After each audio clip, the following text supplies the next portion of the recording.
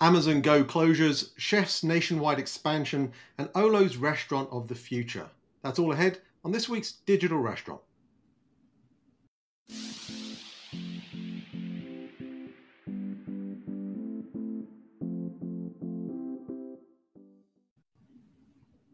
The Digital Restaurant works like this. We're going to ask each other 5 questions about headlines that have caught our attention from the worlds of off-premise, restaurants, and technology that in some way tie back to our book, Delivering the Digital Restaurant.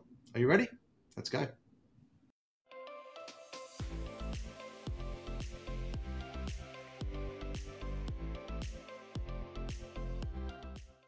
Hi, Carl. How are you doing this week?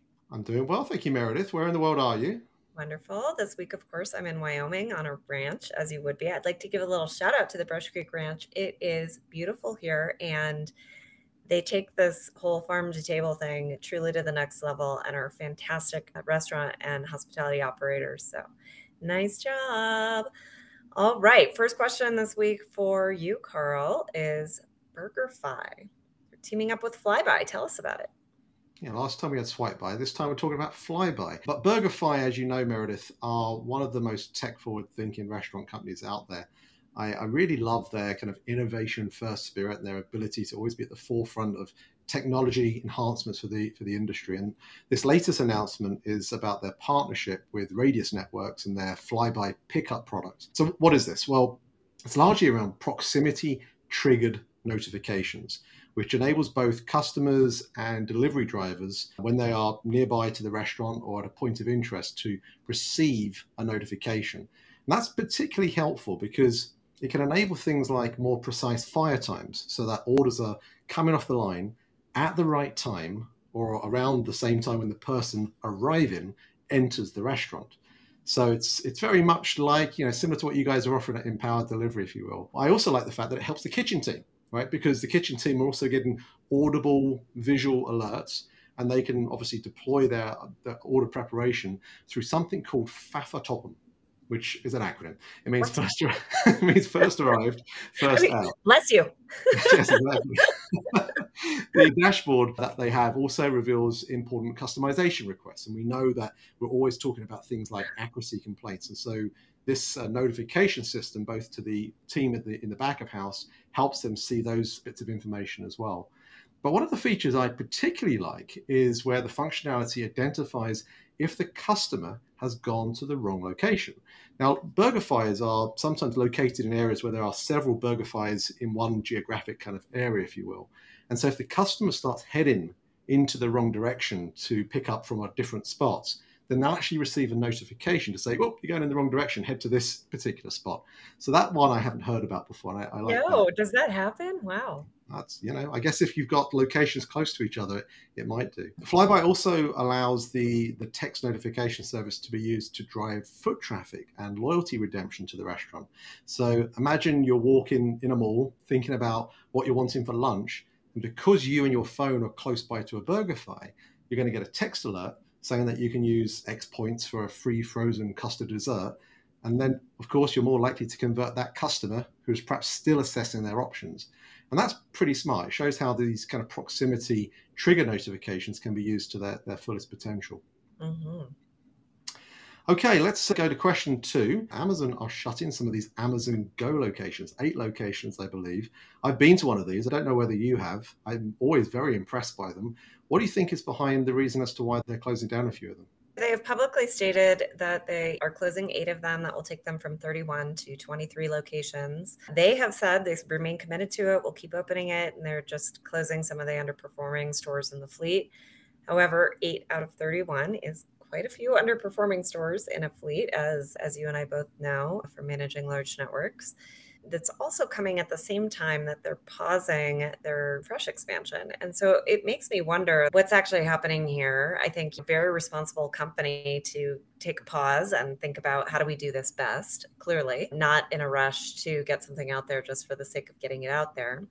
However, Amazon is a finely tuned engine, and it is finely tuned for e-commerce. So I think that what they're finding is physical retail is very different from e-commerce. And trying to be omni-channel is harder than it looks. Same thing the restaurants are finding out, right? Trying to serve all occasions out of the same footprint is a very tricky thing to do. And I think this is why we at Empowered Delivery, and I think you and I both, Carl, would say that purpose-built for single channels in many ways is much more efficient and much easier for specific occasions. But you compare that to the fact that the guest is omni-channel and expects to be able to interact with the brand any way they want, any time they want. It becomes a very tricky situation, I think, both for grocery retailers and for restaurants to navigate. And of course, my favorite saying here was Katie Young at Starbucks, which we talked about a couple of weeks ago, saying that all stores don't have to be all things to all people. So I think this shows that even the mightiest, Amazon, is struggling with this. How do I serve people in the different ways I want to be served when I am finely tuned to do one specific thing? Okay, question 3. So Noodles & Co., they've got digital menu boards going up and they want to use them for dynamic pricing. Carl, this one must be near and dear to your heart. I'm super excited I get to answer this one. I don't get to talk about dynamic pricing enough. Of course, that's a joke. If you follow me on LinkedIn, I'm always talking about it. But this one caught my eye because this is one of the first big chains that we've seen talking about both dynamic pricing through digital menu boards. In their annual result call, the CEO announced their intent to spend $10 million on digital menu boards across their 368 company-owned locations. And that's obviously an investment in digitization for the on-premise occasion. And they see the flexibility of pushing certain messages out at different times, such as gift cards during the holidays or changes to featured menu items. I suspect it could also be used for when things are perhaps running low in stock and so therefore don't feature certain items on the menu that they can't produce and create that level of disappointment. You know, the thing about dynamic pricing is their CFO, Carl Lukács, said it's absolutely part of the strategy. Obviously, at Juicer, we've been largely helping restaurants with off-prem dynamic pricing. So largely to focus on the agnostic customer that's already willing to pay for convenience. So to see a brand of this size try something in the on-premise space is particularly interesting. You know, 75% of their orders are conducted in store, even if they're consumed away from the store. That's still quite a large proportion of customers that are in the building when they're actually ordering. One of the other things that I noted here, which I think is particularly compelling about pricing capabilities as we go forward into this space, is around cost of product management. The article pointed to some other items around the results, and they said chicken prices, which represent about 12% of their cost of goods, have come down over the last year, but prices for many key ingredients have been locked down for the remainder of the year. I think a huge surprise there. A lot of the big chains will look to lock down prices and hedge their bets, if you will. But I wonder how suppliers out there, the ones like US Foods, Cisco, Cargill, and the like, would like better capability to drive cost fluctuations into the restaurant, knowing now that the end price can be addressed immediately without the restaurant having to accommodate that margin shortfall. So in many ways, this will be probably one of the big value adds for suppliers in enabling better dynamic pricing capability for the industry in the years ahead. So it's an interesting one, and looking forward to seeing how Noodles & Company get on with both the digital menu board strategy and dynamic pricing. Okay, fourth question this week. Olo had their internal conference, which I believe is called Beyond 4, I think. But they also shared a video of a certain Noah Glass talking about his vision for the restaurant of the future. You've checked this out. What do you think? First of all, it's a wonderful video. Nice job, Olo. And I think we'll put it in the links so that people can check it out themselves if they want to. It is notable to me that although the video is made for restaurants, Noah is speaking to consumers the entire time. And he's highlighting how the consumer experience can be better using technology. And he highlights it in all the different modes, right? So dine-in restaurant, carry out, ordering at home, drive, every single place. He talks about the ways in which technology can make that experience better, which is very cool for the consumer. And remember, restaurants, we never do technology for technology's sake. We do it to make a better consumer experience, a better employee experience, to lower costs, to make things faster, those kinds of things. We don't just put it in. So it's very notable that he chose the consumer as the audience whose experience he wants to make better. I think it speaks a lot to Olo's general strategy to be omni-channel, what I will call consumer facing, right? So he doesn't talk in the video about how the employees' lives will be better or how the above restaurant life will be better. He's really speaking to that consumer audience and all of the ways in which the Olo technology makes that individual experience better, but then how it's able to stitch together for restaurants that use all their different products, stitch together all that data to make customers' experience excellent, no matter which mode they choose to interact with the brand. So very, very interesting video. Check it out. Last question. We've got another new funding, which of course we always love to hear about. And Shef is the name of the company. And since they got their investment, they're planning a national deployment. Tell us about that. Yeah, this is an exciting one. They've raised $73.5 million. So it's not a small raise, right? It's pretty huge. And so no surprise for nationwide expansion here. For those of you that don't know who Shef are, they are a platform that provides home-cooked meals across 11 states and Washington, D.C. And on Wednesday last week, have now enabled cooks to apply to sell meals on their platform no matter where they are in the country. As I say, they raised $73.5 million, and that's going to enable this nationwide expansion push. And they're saying they're also going to use some of that investment to try and create more of a personalized experience for its consumers. Now, let me show you the screen for a second, Meredith. That is Shef's front screen for me right here in my zip code.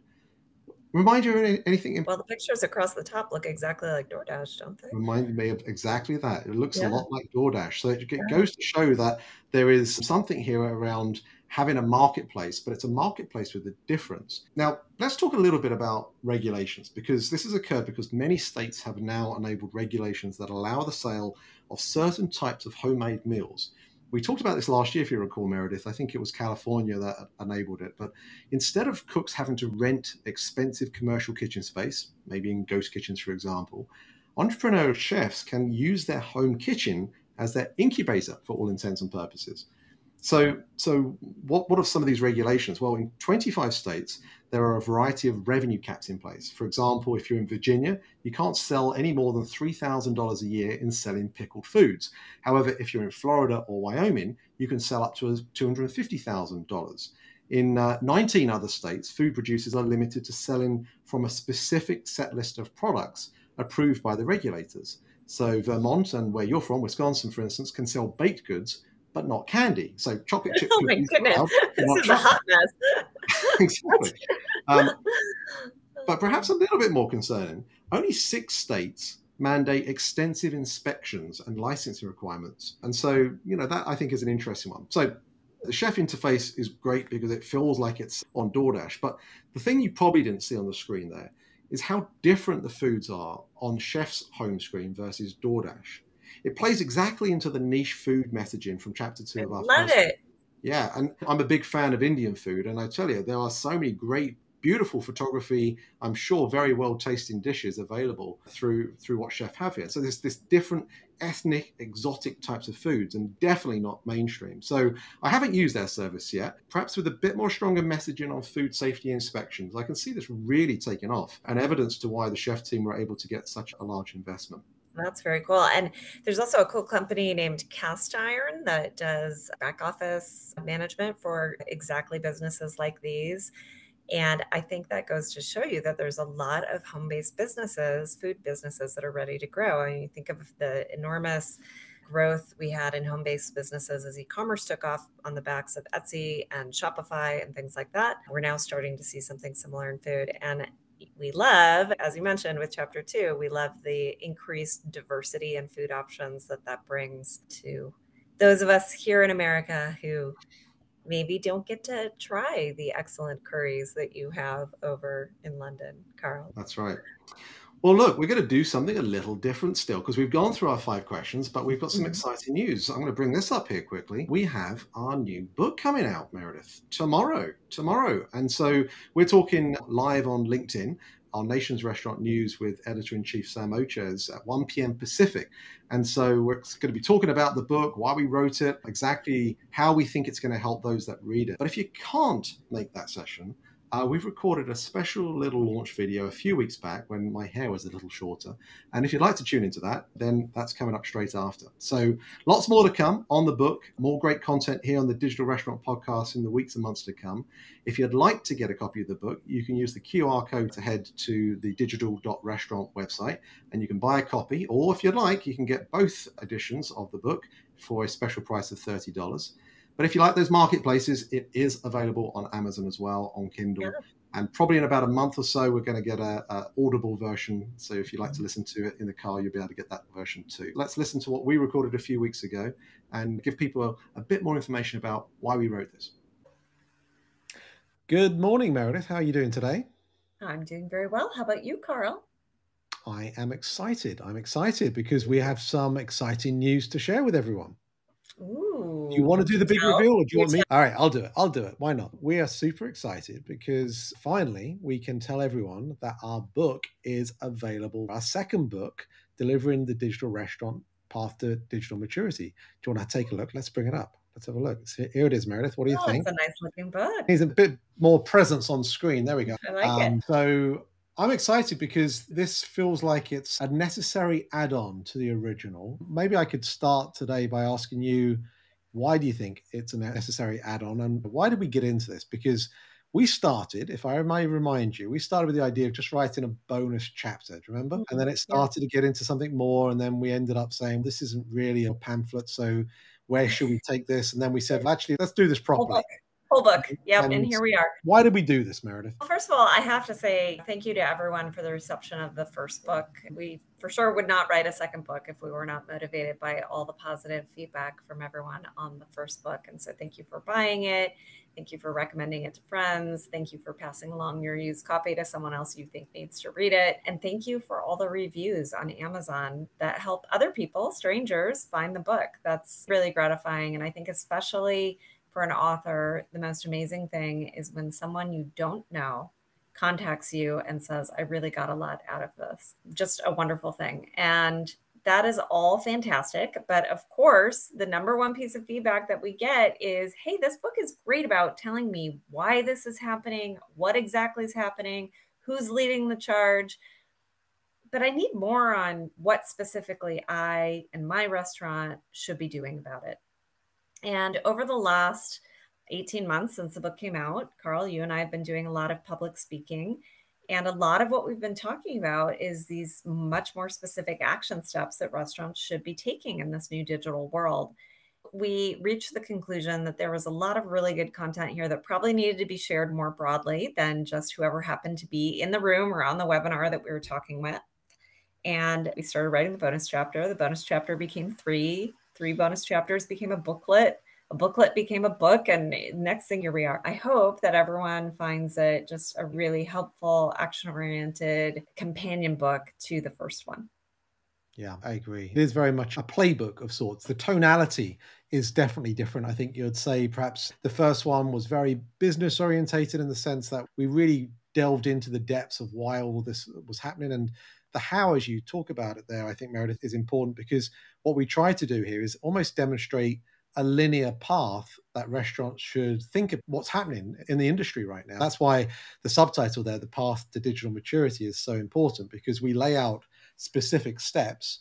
And in many ways, the chapters and the outline of the chapters follow those steps along. And everyone will have a different journey for sure. It's not suggesting that there's only one particular way to reach digital maturity. Mm-hmm. The whole intent here is to help restaurants find their place and then focus on becoming pretty decent in that particular area before perhaps progressing on. And I think it's really important right now because restaurateurs are thinking, where do I put my investment money? Where do I think I should focus my time and my energy and learn where I need to learn before moving on to the next step on that pathway? Mm-hmm. So maybe it will be helpful for us to perhaps give a bit of a highlight on what the path looks like. Do you want to give us where the path starts on this one? Yeah, absolutely. So it opens with those third parties, which I think are the easiest way to get online and be found. And we broadly define third parties to include not just the marketplaces, but also Google search engine, where now you have things like Google Order when your restaurant pops up.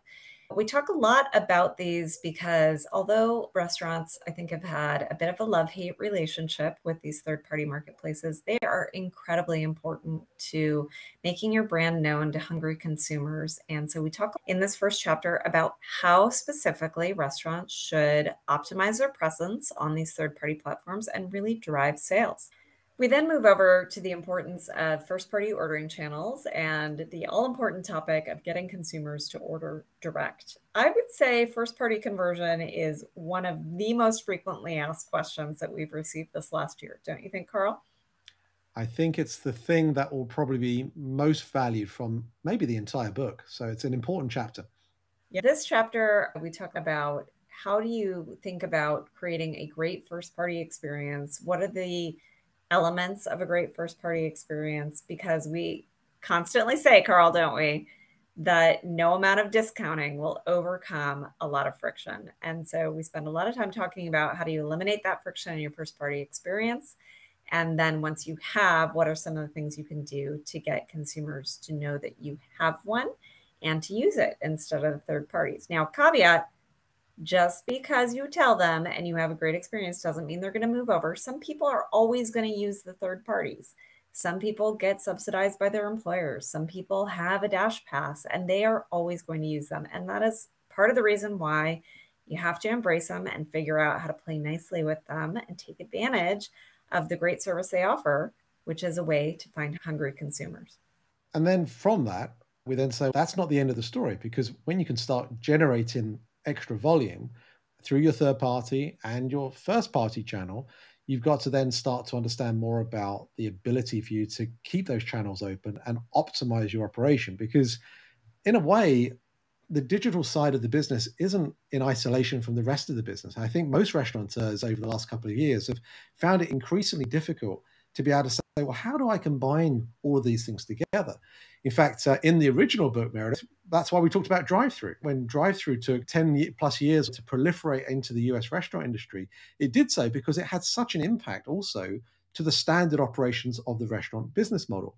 And what we're advocating for here is to say our operation is getting increasingly complex because of the delivery, because of takeout, because of the off-premise channel. And so for that reason, you also need to think about how you operate your business as well. And so we delve into the depths of capacity management, how to truly understand the utilization of your kitchen. What are some of the tips that you can learn from the experts in this space to really optimize the throughput capacity that you have?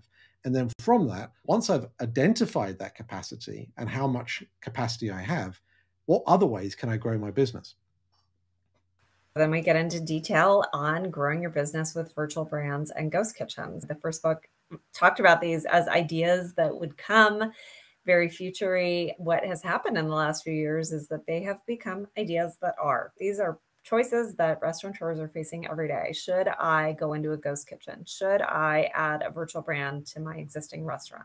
Should I make my brand into a virtual brand? Restaurants are facing these questions every single day, and it can be a bit confusing to sort through all the various options that restaurants have. So we dive deep into those options and talk about how a restaurant should decide which path to choose. And the path is not yet finished. We then go into the angle of the importance of data. Because by now, if you're at this particular juncture on the path, then you've actually got a huge amount of data within your business.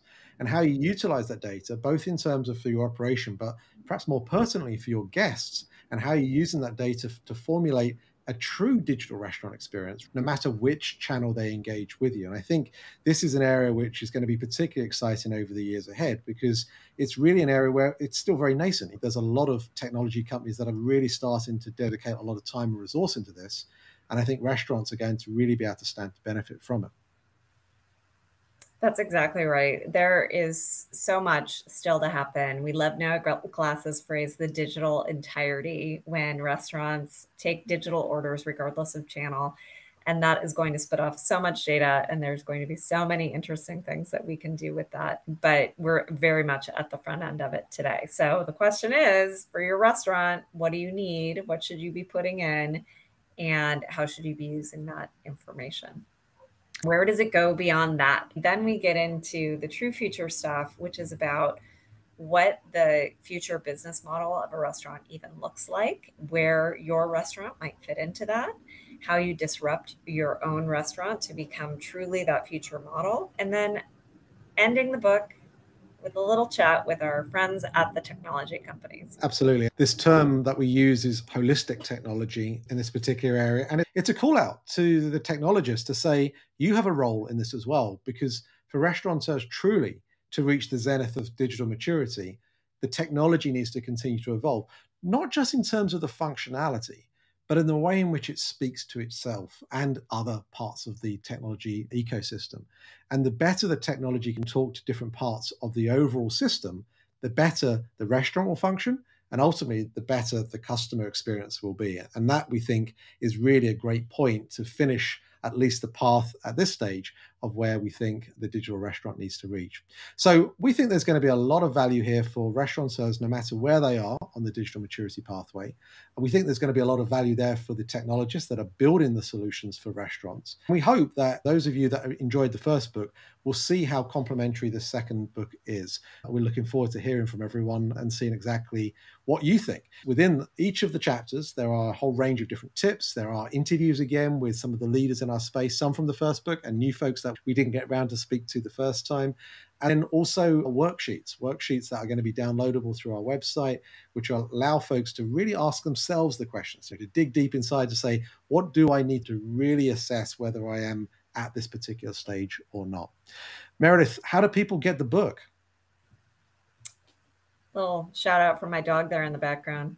He loves the book. He's going to be our key marketing force, I suggest. I think so. Nobody can resist a Shiba. It's true, especially on the internet. Getting the book, pretty easy. There are, of course, two ways. There is the marketplace way, little marketplace known as Amazon, and the book is now available for order on Amazon. So you can head there, look up Delivering the Digital Restaurant.